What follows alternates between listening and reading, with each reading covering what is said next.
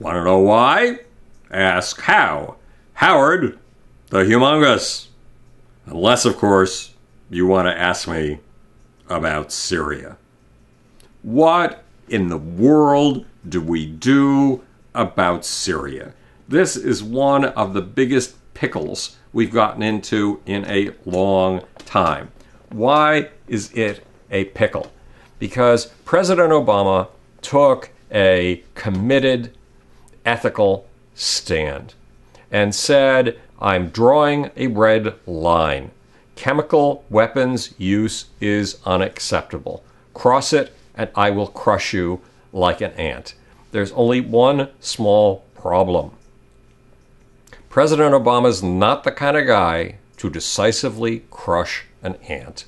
He's the kind of guy who will think about it for a couple of weeks and then maybe do nothing. And guess what? He's not the only one. There are 300 and roughly 7 million others of us. We're called the American people.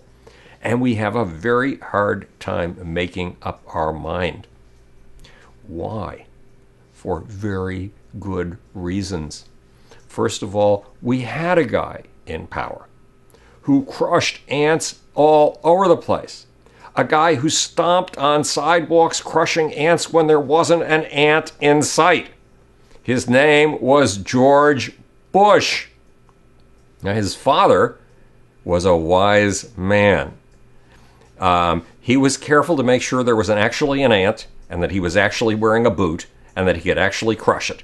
And when he finished crushing the ant, he walked on and did something else. That's what he did in 1991 when we attacked Saddam Hussein and defeated him in a matter of weeks. Then what did we do? We got the hell out real fast. But not under George Bush Jr. Under George Bush Jr., we went into Afghanistan where the Taliban was, who had just destroyed the World Trade Center in 9/11, and we won. We won real fast. And then what did we do? We hung around. Then we decided to go into Iraq where there was a hotel with a giant mosaic with George Bush the father's face so that people could step on it and insult it every day. And though he swears this was not his motivation, I swear it was, at least in part. And we, under George Bush the son, went back into Iraq. And guess what? We knocked Saddam Hussein out of power in a matter of weeks. And then what did we do? We hung around. Well, we've been battered and bruised in Afghanistan and Iraq for 10 years now. Actually, 12 or 13. And stepping on ants? No, we didn't step on ants. We stepped into the anthill. And then we stayed there. And guess what the ants did? They've been stinging us ever since. And we've learned a lesson. We don't want to do that again. And we could easily be doing it in Syria.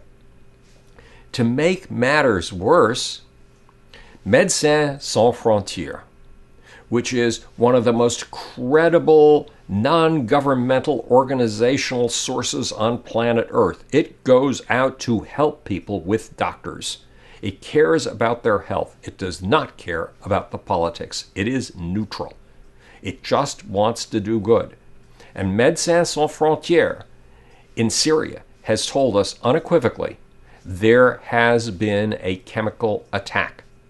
It has killed roughly 300 people. It has injured roughly 1,200 others. We know that attack exists. There's only one small problem. We don't have a clue about who did it. And day after day, the Obama administration is issuing the word that it is about to release the evidence on who did it, that it is about to release an entire timeline of how they did it. But the release of the evidence and the release of the timeline has not happened. It hasn't happened at all. And Obama did something that compromised his credibility. When this all broke loose, He said he was convinced that the Syrian regime, Bashar Assad's regime, had done it. And he was going to find the evidence. Well, when you go out to examine evidence, you don't go out with your mind made up already about what the evidence will prove. You go out to look at several different sides of the issue. In this case, did the Free Syrian Army perpetrate the chemical attack? Or did the Assad regime perpetrate the chemical attack? Obama told us from the very beginning that he was going to find one result and one result only, no matter what the evidence was. That seriously undermined his credibility. We do not know who did this. We do not know what the impact would be of a surgical strike. What kind of surgical strike could we effect on Syria that would actually produce a positive result, even a result of warning? But we do need to maintain our stance as a warner. We do need to maintain our stance as a credible authority, the policeman of the world. Everybody expects that of us. Even the people who hate us for it expect it of us. They hate us when we don't act as the policeman of the world, when we don't defend them. We need to be able to draw lines and then make sure that nobody crosses them. Why? This whole war in Syria began because Saudi Arabia and Qatar, the Arab countries, were scared shitless. They were scared shitless because they were surrounded, in their opinion, by Iran and its proxy armies. And Iran was about to take over the entire Muslim world, all 1.8 billion people. There were articles in Asian publications that screamed that it was the end of Islam, that it was apocalypse. Why? Because those people in Iran are not Arabs. And those people in Iran are not real Muslims. Real Muslims, in the opinion of the people in Saudi Arabia and Qatar, are Sunni Muslims. Shiite Muslims are apostates, people who have abandoned their religion and gone over to the devil. And guess what? The people in Iran are Shiites, the people who have abandoned real Islam and gone over to the devil, at least in the opinion of the Saudis and the Qataris. It was the end of the world. The people of the devil were about to take over. And in addition to having 5 proxy armies, Iran had another asset, Syria. And it was the days of the Arab Spring. And the idea was people were being toppled like Mubarak in weeks. And if you took advantage of the Arab Spring and backed the people in the streets, you could topple Bashar Assad, and you could take Syria away from Iran, and you could end Iran's power or seriously cripple it, and the apocalypse, the end of Islam, the end of the only real Islam, Shiite Islam, the end of the Saudis, the end of the Qataris would not arrive. But it hasn't worked out. When using street demonstrators to topple Bashar Assad didn't work, the Saudis and the Qataris gave the people in the streets weapons. When those weapons did not topple Bashar Assad, they gave them more weapons. Some of those weapons began to spill into the hands of people who hate the rulers of Saudi Arabia and Qatar, the people of Al-Qaeda, their own kids. These are largely Saudis, the people of Al-Qaeda. Now Al-Qaeda have the weapons. Now Al-Qaeda have their own independent state. It's called the Emirate of the Levant and Iraq.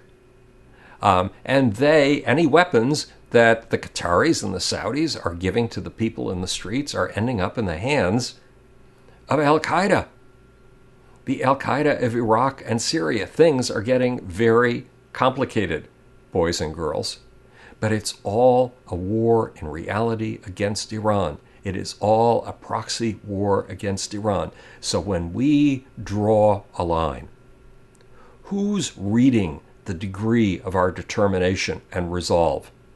Not just Bashar Assad, but Iran. Why does Iran matter? Because they're developing a nuclear weapon. Now, we're being told, oh, if we're just nice to them and if we just have conversations with them, if we just negotiate and use diplomacy, there's nothing to worry about from Iran. Well, I've been reading the Irani press. And I've been reading, remember, I appear on Iranian television on a fairly regular basis, and it is sometimes frightening to discover what they believe. And I've been reading the comments from the readers in the Iranian press. And those readers are bloodthirsty to use an attack on Syria to destroy the United States, to utterly destroy the United States. Yes, to destroy Israel. They want to destroy the Jews. They're basically Nazis at heart. They think that Jews are responsible for every single problem in the world. If your milk goes sour in your refrigerator, it's the fucking Jews. If you lose that $5 bill you were holding on to for subway fare, it's the fucking Jews. Destroy the Jews and you solve all the world's problems. But hey, that's not the only enemy as far as they're concerned. You got to destroy the Jews and you got to destroy the United States. And the enthusiasm for using an attack on Syria to utterly whomp, stomp, and eliminate the United States of America is intense, absolutely intense. If these people get their hands on a nuclear weapon, you are in mortal danger. And they are very specific that it's an alliance that's going to wipe you out. It's an alliance that includes the Russians, the Chinese, the Syrians, and the North Koreans. And guess who's been testing their first nuclear weapons? And guess who's launched their first multi-stage transcontinental, multi-continental ballistic missile specifically designed? They have announced it. They announced it when they launched it.